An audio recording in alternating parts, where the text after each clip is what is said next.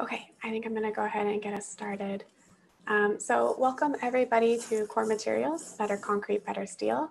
The session dives into the two highest impact materials in the building sector, concrete and steel, and explains why they're carbon intensive and how to reduce the embodied carbon of concrete and steel today through design and specification. The learning objectives for the session are shown here, and we'll be following up with a survey with more information on how to receive credit from the AIA. We'll also be collecting questions submitted to the Q&A box throughout the session. So if the speakers aren't able to get to your questions, we'll have them answer later on, and then we'll post that to the CarbonPositive website after the teach-in. So with that, so welcome everyone. My name is Lindsay Rasmussen. I'm a Senior Program Manager with Architecture 2030, and I'll be playing a bit of a moderator role here today. It is my pleasure to introduce the speakers for the session, Chen and Margaret Hansbrough. Up first, we'll have Dr. Sam Chen, a materials engineer with Arup. Sam has extensive knowledge on concrete sustainability and durability, having 21 publications in academic journals and international conferences, and having worked on multiple large-scale infrastructure projects in Australasia for Arup, driving for better sustainability and durability in concrete. Following Sam, we'll hear from Margaret Hansbrough, Director for Mighty Earth's groundbreaking steel industry campaign. She has authored 2 steel industry reports, Cold Steel Hot Climate and Construction Deconstruction, and has led campaign activities that resulted in the largest steel company in the world to produce the first ever steel industry climate report and commit to carbon neutrality for its European operations. And with that, I'll hand it over to you, Sam. Yeah, sure. Thanks, Lindsay. Let me share my screen.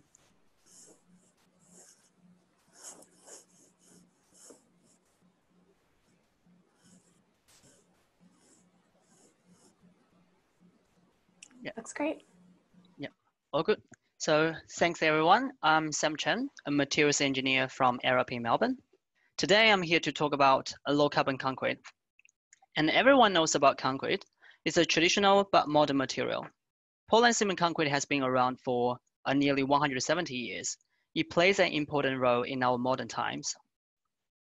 It is an important material because it is the second most consumed material in the world. We produce nearly 75 billion tons of concrete per year nowadays.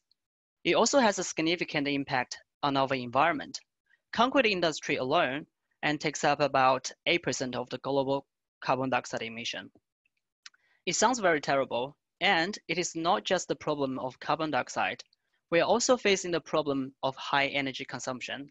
We are also facing a shortage of natural resources in many regions, and because we are turning our planet into a concrete jungle. In the construction of buildings and infrastructures, embodied carbon in concrete mainly comes from its production process.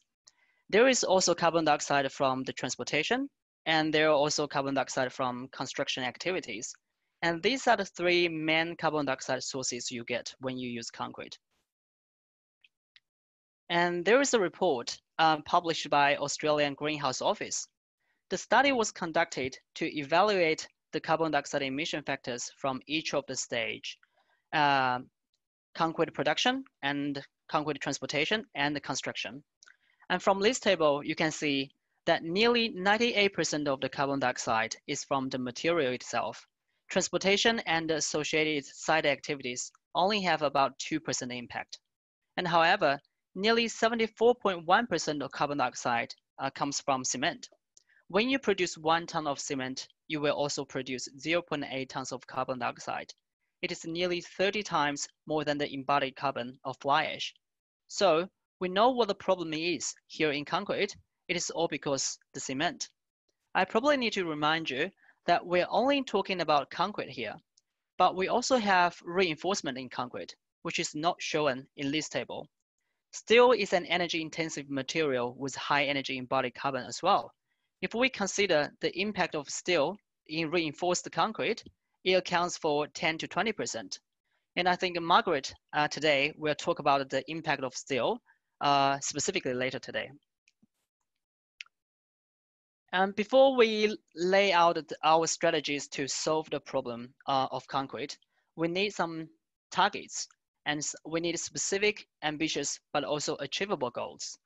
Paris Agreement sets a target of 40% embodied carbon reduction in 2030, and in Europe, We also made a commitment, and we will strive for net zero carbon in 2030. And how to achieve these goals? From material perspective, we need to make our concrete more low carbon and more eco-friendly. There are many ways to achieve them. I listed 3 pathways here in my presentation today, which I believe they are very easy to achieve. So pathway number 1, reduce the use of cement.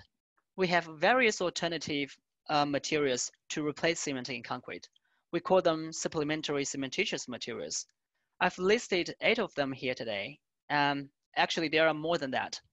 So first we have fly ash, also known as pulverized fuel ash. It is produced from burning pulverized coal in electric power generating plants. Normally, you would replace 20 to 30% of cement in concrete by fly ash. And we also have slag, and which is a byproduct from the blast furnaces used to make iron. And it has a replacement level between 30 to 70%, depends on its quality. And silica fume, a byproduct of the smelting process in the silicon and ferrosilicon industry. It is commonly used when we need high-strength concrete. Its dosage is usually around 5 to 10%. It's because it has some impact on concrete workability, and it makes it difficult to place on site. And these are the 3 main SCMs that are most widely used alternative materials for cement. And you can find a lot of research about them. And apart from them, we also have metakaolin. It is one of the most effective pozzolanic materials. It is a product that is manufactured for use, and rather than a byproduct. It is formed when China clay, the mineral kaolin, is heated up to a temperature between 500 and 800 Celsius degrees. It has a beneficial effect on concrete performance. And normally you would use 20 to 30% of it in concrete as cement replacement.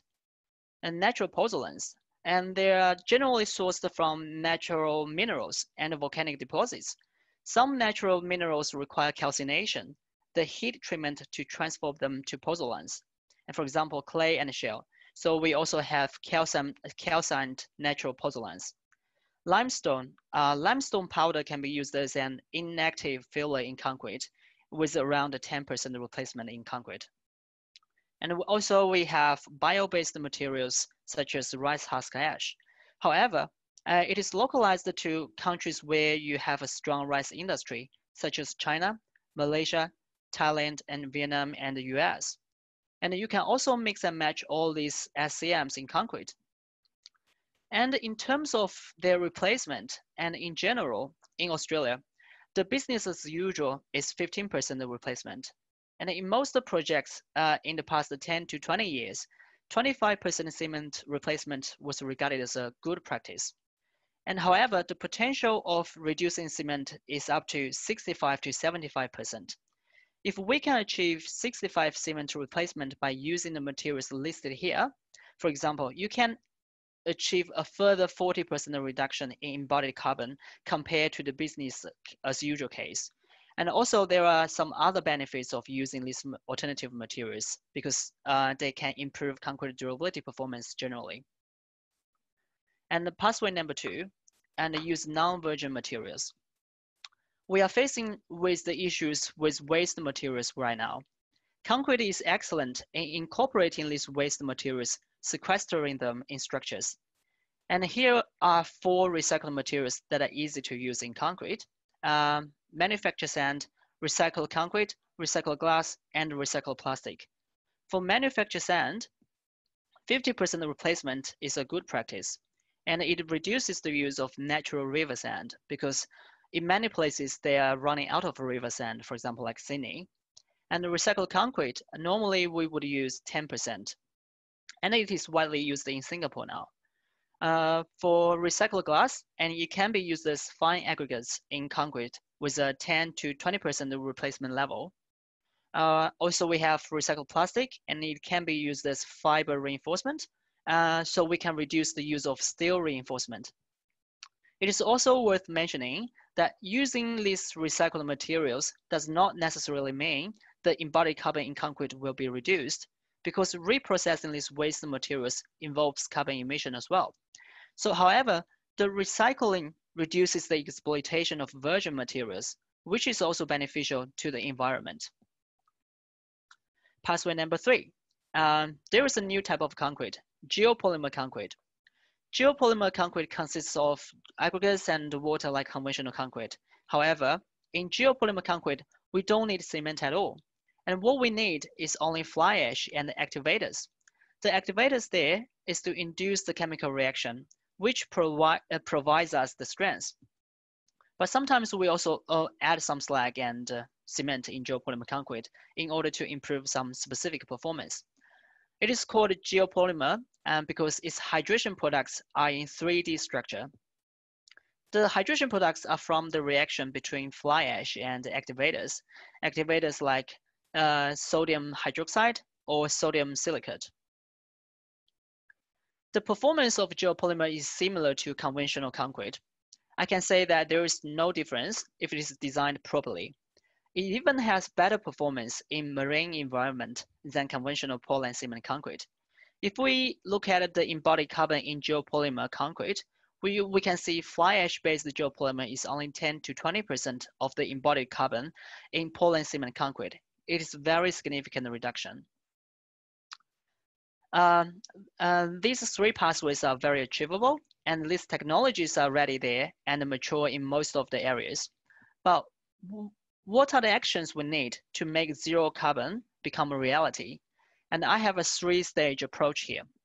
Stage 1, preparation. Set out the targets before we start a project. We need targets that are very specific, trackable, and also ambitious. You know, we don't live in an ideal world. We don't always get what we desire. So we need to make these targets ambitious sometimes in the beginning. And to be able to use low carbon concrete and new types of concrete or recycled materials, you need first be familiar with your local markets and the local supply chain. It sounds very simple, but this step involves a lot of work and it is very critical. If we don't have the solid understanding of our local markets and the solid understanding of the availability of the material we need and the readiness of the technology in the region, we won't be able to bring it into our projects. And also we need to engage with the suppliers and the manufacturers as early as possible to ensure they're ready when the project starts. The last one in preparation is to address concerns. I think that's what most of our engineers do.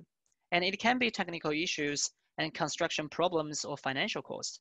A strong communication strategy is very necessary.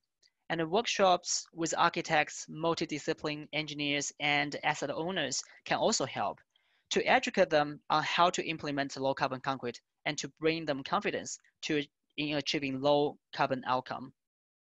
And stage 2, implementation. We need to turn our goals into reality. So first, we need to optimize design. It has 2 parts. We need to optimize our structural design and also our concrete design. We need first to ask our structural engineers how to maximize the reduction in concrete volume. Can we reduce the thickness of the concrete cover? Can we use less reinforcement? Or can we use fewer columns in this structure? We need to ask these questions, and the structural engineers will probably come back to us and say, oh, they need concrete with this and that kind of performance to achieve what you want. Then as material engineers, we can say, okay, we have these options available for you because we've done our preparation work. Then we can optimize our materials to achieve structural requirements with low carbon outcome. And meanwhile, we need to do as many concrete trials as we need until we are confident in this low carbon concrete. Sometimes tests will take a very long time, around 2 to 3 months before you can use the mixed design. And that's why we suggest engaging with the local supply chain as early as possible. The last one, to simplify specification. There are always external restrictions for your projects. For example, for infrastructure projects, there are many different kinds of authority specifications you have to comply with. And for building structures, and there are some national standards and the international standards which are very prescriptive. And or in some applications, you can't even find a related national standard for your specific concrete design. In all these situations, all these situations will limit the use of low carbon concrete. And in all these situations, you need to negotiate with the authority. You need to talk with your clients and to provide them with the confidence in your low carbon concrete. And then you can simplify the concrete specifications with the specific and performance-based sustainability requirements. And once the low carbon concrete designs have been agreed, it should be documented on drawings so they will be trackable and element specific. And the stage 3, completion. And we need to track the entire process, calculate the entire embodied carbon, and optimize the outcome. If you find a new low carbon concrete very successful in your project and you find it very easy to implement, then share your experience and knowledge, and then you can even push it and make this low carbon concrete become benchmarks in your region. If we all do it in this way, I think the zero carbon target will be very tangible. And apart from sustainability, and one more thing I'd like to emphasize is the durability. And I think it is even more important than sustainability. When we think about sustainability, we normally focus on how much material we can save and how much energy we can reduce. But we sometimes forget about the whole life cycle of the materials we use. And our goal, I think the ultimate goal, is not only to just make concrete more low carbon, but also to make it more durable. And how to balance the sustainability and the durability in concrete is a very big topic. And you need material engineers to sort it out for you. Or you can ask me today or send me an email if you have any some interesting ideas to share. Yeah, thank you very much. Wonderful. Thank you so much, Sam. With that, we'll go ahead and hand it over to Margaret.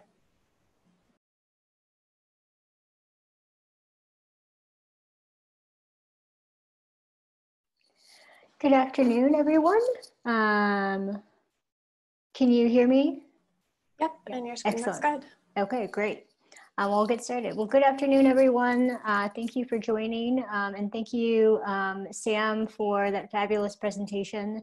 I've had the pleasure to present alongside some of your global colleagues at Arup, and I think you set the tone there with your last slide of implementation and target setting and completion, and what this looks like in practice. And then also, what it looks like for your company to have a company committed to net zero by 2030 is incredibly ambitious and incredibly necessary. So thank you for that and setting the tone. So my name is Margaret Hansbrough. I'm with an organization called Mighty Earth. We are, sorry, I'm having trouble advancing my slides. We are a global campaign organization that works to protect tropical forests and oceans and fight climate change and protect the climate. A lot of our campaigns have focused on the effects of deforestation driven by global agriculture. And for a few years now, about 2 years, we've been working in the heavy industry space and specifically working on the issue of steel and decarbonization of steel. A lot of our campaigns, we work to really assess and make the risks of climate and environmental pollution known by industry and to industry and throughout their supply chain, and push for the kind of targets that Sam mentioned that his company has signed up for in terms of very ambitious climate and environmental targets. And then through that, hopefully moving the private sector towards a more of a policy realignment in the different countries that we work in. We're a US-based organization, but we have members of our team based all around the world. So as I mentioned, as Lindsay mentioned in the intro, I've been working on the issue of steel decarbonization for a few years now. And our goal is to really transform steel, transform the entire global market, and set a new standard for low and zero carbon steel making, and get companies and steel makers to commit to carbon neutrality. Some of our work to date is focused on one of the biggest companies in the world that's probably well known to you, ArcelorMittal, based headquartered in Europe, but with operations all around the world. And is responsible in and of itself, just that company, for about 0.8% of global climate emissions just by itself. And so it's, steel, as an industry, it represents about somewhere between 7 and 9% of global emissions. So right on par with cement. Part of what we try and do with our campaigns is, as we mentioned, really push the front and top companies like Arcelor, and in the US we have a company called Nucor, which is a top company that push them to set new and more ambitious targets and move the market towards lower carbon production. We also, early on we realized that construction was about 50% of all global steel consumption. And so it was going to play an outsized role in moving that supply chain towards more ambitious climate targets. And so we also focused on embodied carbon and the top performers and top green building companies in the US and globally to try and activate them towards setting similarly ambitious targets. So let's do a little bit of kind of level setting for global emissions around steel. As I mentioned, steel is around 7 to 9%, kind of oscillates depending on production year and who you're quoting. But it stacks up pretty sizably with some of the other heavy industrial materials like aluminum, chemicals, petrochemical, and cement. But we also know that it's projected to, along with cement, to grow significantly through more infrastructure and more building over the next many years. And so, the International Energy Agency, responsible for a lot of global energy and climate models, they're not as ambitious, and I'll talk about this in a little while. A 2-degree warming scenario would require more than a gigaton of reductions between now and 2050. And so that's an enormous set of reduction that needs to happen. And we really are only at the outset of some of the major transformations that need to take place within the steel industry.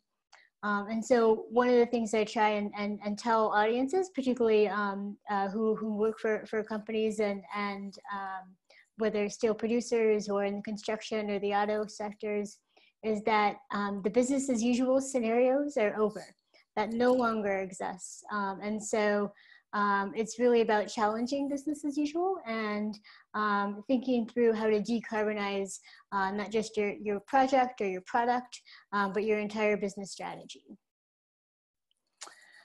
So a little bit of baseline setting around global steel supply and demand as well. Important to note, obviously, China has an outsized both production in terms of the supply and demand. That was, of course, not the case 20 years ago, but it's grown just, exceptionally in terms of its market share, both on the production and the demand side.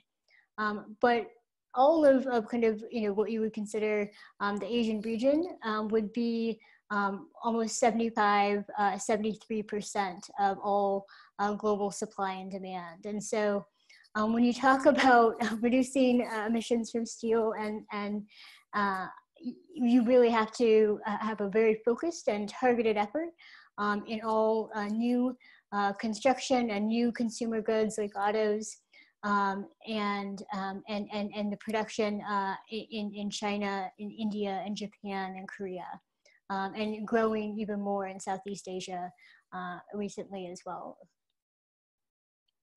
And so, as I mentioned, it's important to talk about where the carbon is.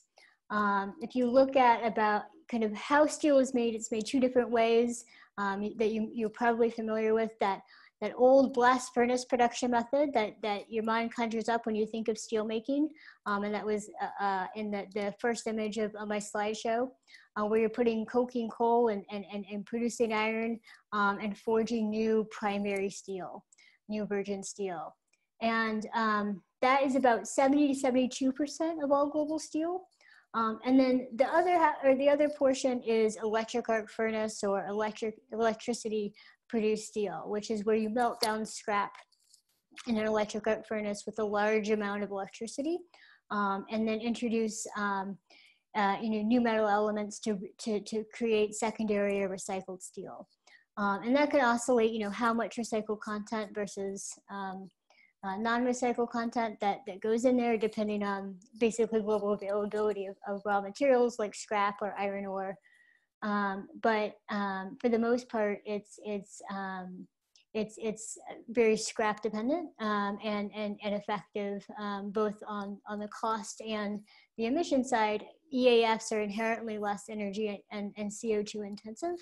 And so as the growth of EAF production has grown over the last 20, 30 years, that has allowed for, to some degree, a more natural decarbonization pathway within the steel industry, both because it saved on costs and then secondarily saved essentially on energy and emissions. That being said, it is still very electricity dependent, and so it matters where your electricity comes from, and I'll get to that momentarily. But in terms of where the carbon is and where the biggest chunk and where we need to focus our energy in terms of global steel transformation, it really is on these blast furnaces, because they're so much more carbon intensive. And it's really important that we have a portfolio of solutions that can address those global assets. And so you'll see in terms of, this is a recent study that was published this year and was completed last year, that really talked about the efficiency globally of blast furnace production. And you'll see Japan is kind of right in the middle of the pack, Korea towards the back, and quickly followed by China in terms of CO2 intensity of the blast furnace production. And these are national averages per country. And so knowing kind of the intensity both of whether it's an EAF versus a blast furnace, where your steel is coming from is important, but also knowing kind of what the country of origin is. There's going to be a different national average of CO2 intensity. Important to also note that to achieve a 1.5 degree scenario, which is what the CarbonPositive, the target framework that Lindsay and Ed and all of their team are presenting here as a part of this teach-in, is a very aggressive scenario and very necessary scenario. But in order to achieve that 1.5 scenario specifically for steel, we need multiple parallel pathways. So multiple solutions being deployed, and all of it will be needed to slowly and then hopefully much more quickly displace coal burning blast furnaces and mitigate steel climate pollution through other means. A little bit of baselighting here in terms of some of the big players in Asia. As we mentioned, it's 70+% of all steel consumption and production. China ranks first, India quite a bit further behind, but staged to grow enormously in terms of their capacity to produce steel in terms of the projected models. Japan third and Korea sixth. And then I have kind of the split there based on what some of the domestic steel trade associations provide in terms of percent of blast furnace versus EAF. In India, they also have something called electric induction furnace, which is similar to electric arc furnace, just slightly different and slightly more energy intensive. And so in China, actually, you'll see it's actually a fairly low percent of EAF, but that also it's a much larger country, and so they of course there's still that 6% is a lot of electric arc furnaces comparatively to the rest of the globe. Also important to note that the relative age of the blast furnaces in China is younger. More of them have been built in the last 20 years than in some of the other countries, and so they also have the ability to use more scrap within a blast furnace. So important to not conflate energy and CO2 savings by using scrap instead of virgin materials like that are typically used in blast furnaces, because particularly with some newer blast furnaces, it's actually fairly easy to use a higher and higher percentage, some up to 40% in blast furnaces using scrap. And so important not to conflate the two there. In India, it's actually a much more electricity dependent market there, and their breakdown between blast furnaces and EAFs is actually similar to the US's breakdown. Japan, much more blast furnace dependent, and Korea as well. Some of the top producers in the region, put some of the logos and companies up there.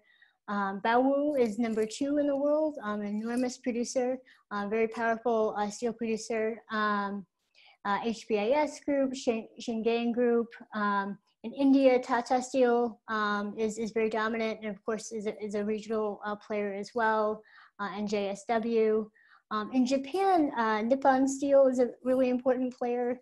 I think they're the #3 producer in the world, and they have a regional influence as well. Important to note, pardon me. So important to note that when it comes to steel, it's really also important to understand kind of where the mined material comes from for steel. It's an exceptionally high amount of all mined material, mined metals on the planet eventually go into steel, whether it's iron ore, coal, or the literally 100 different metals that are used either a teaspoon at a time or a ton at a time in steel production. An enormous amount of the mined metals around the world go into steel production alone. And so when you start talking about steel, you start talking about mining's effect on the world as well. So we always think about steel is different than perhaps different than the energy industry, but in reality, it actually is one of the biggest users of electricity and energy, but also one of the biggest users of coal, right? Blast furnaces, they use coal to produce steel. And about 30% of global coal use is used for industry. So not the thermal coal that's used for power plants, but for that industrial heat and combustion for processes like blast furnace production, cement production, and a few odds and ends in terms of other industrial production processes. About 21% of global industrial energy use is steel alone. And so within the heavy industry group, steel is the dominant player. Also really important to know that, this has an effect on kind of, the domestics issues of where some of these resources are coming from. China is the #2 producer of iron ore and the #1 producer of thermal and industrial coal. A lot of times they'll be grouped together like that. India also similarly 4th and 3rd in terms of iron ore and coal. Australia actually is the #1 producer of iron ore and #4 producer of coal. So in terms of regional export and import, this is a big effect on the regional economies and connections between countries in the region.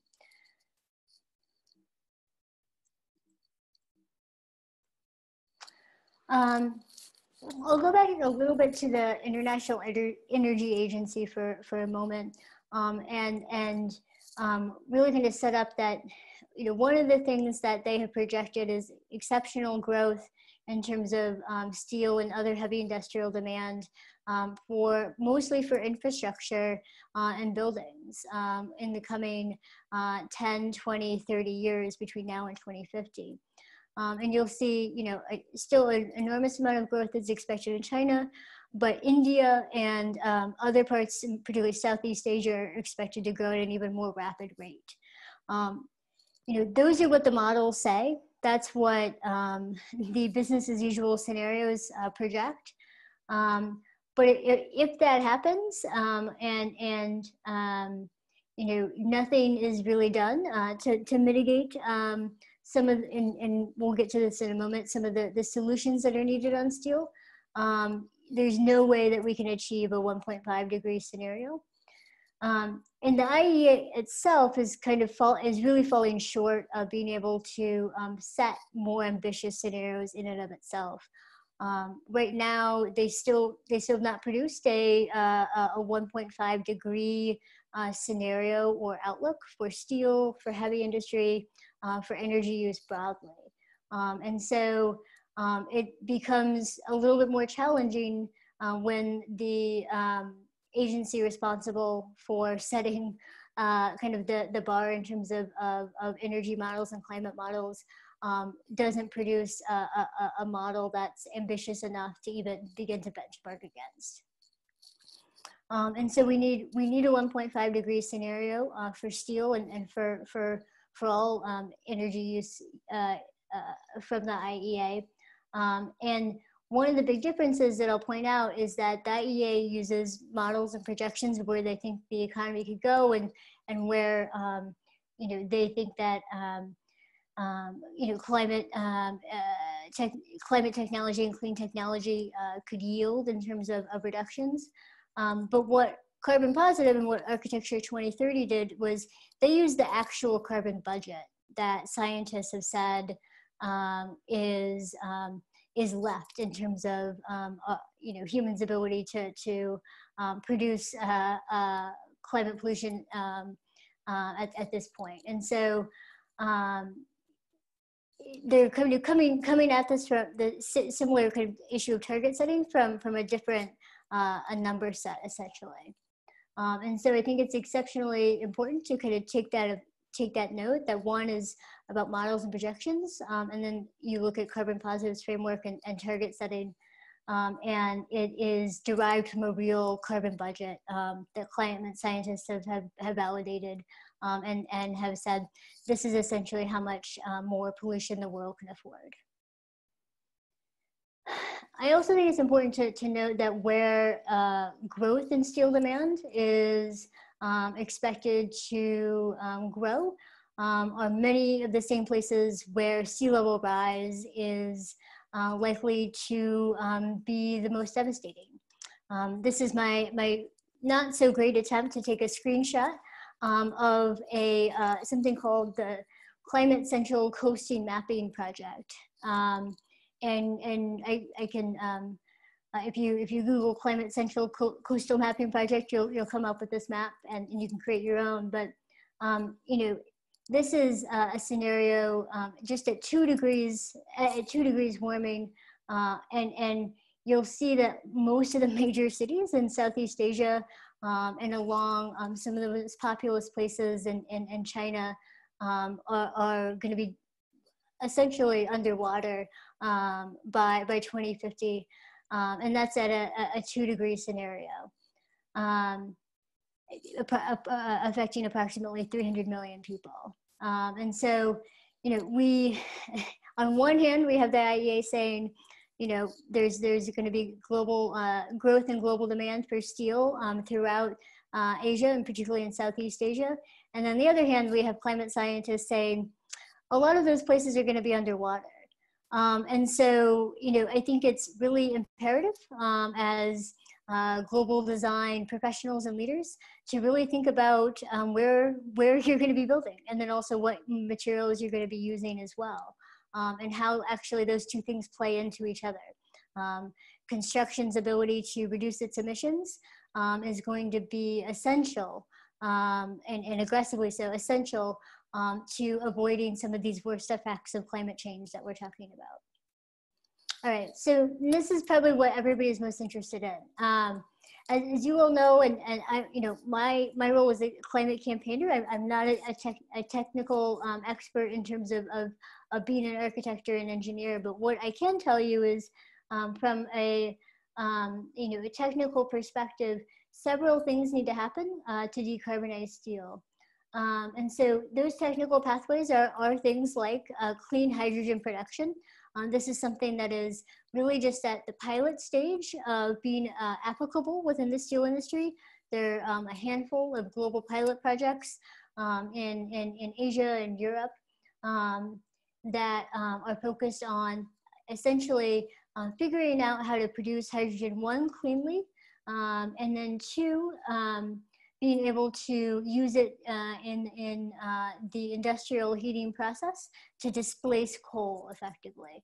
And so over the next 10 years, there really has to be some major advancements and breakthroughs in terms of that particular technology. Carbon capture and sequestration as well. Some of those pilots are further along, and there are several promising pilots within China specifically that are exciting in terms of the scale and operability. But again, that would have to be applied, in a really strategic way so that it didn't prolong the life of blast furnaces longer than they needed to be. And eventually could be replaced by cleaner industrial heating technology. Clean electrification, so I mentioned, as EAFs have grown over the last many years, they're expected to continue to grow as more scrap is available globally. And so, further electrification through EAFs and clean electricity being used for those will be a natural or an important natural lever as a part of the decarbonization of global steel. Okay, you have about 1 minute. My apologies. No worries. Wasn't keeping track of time. Additionally, material efficiency is going to be one of the most important weapons for construction and architects specifically, how to reduce overall use of steel inherently within design, and then other mitigation and reduction pathways. I'll skip ahead to a little bit about kind of Build Back Better or Green Recovery Agenda. And these slides will be available afterwards, of course, as well. So some of those things that we're asking for are to put heavy industry at the top of every green recovery agenda globally, and set that agenda towards a 1.5 degree trajectory. And one of the most important things as a part of that is our need for dramatic investments in research, development, and deployment of some of those breakthrough technologies I just mentioned. Clean procurement policies as a part of that, conditions and companies receiving aid, and climate target setting, and protections for workers and nature. In terms of project specification, demand for EPDs, that's something that you can do as a designer for both the products that you are requesting and from the facilities that you're buying them from. Get your company and your firm to align and commit to CarbonPositive's framework and set 2030 milestones. And then going beyond EPDs and asking steel suppliers themselves for the same kind of company-wide commitments that Sam's company has signed up to. And again, really thinking through how you will decarbonize your entire business strategy. Thank you. Wonderful. Thank you so much, Margaret and Sam. We're unfortunately right at the end of our time for the session, but I encourage all of the attendees to go back to the CarbonPositive website and find your next session on the agenda, which you can see here. And with that, again, thank you so much, Margaret and Sam, for your insights and your expertise. And I look forward to seeing all the attendees in a future session. Thank you. Yep, thanks.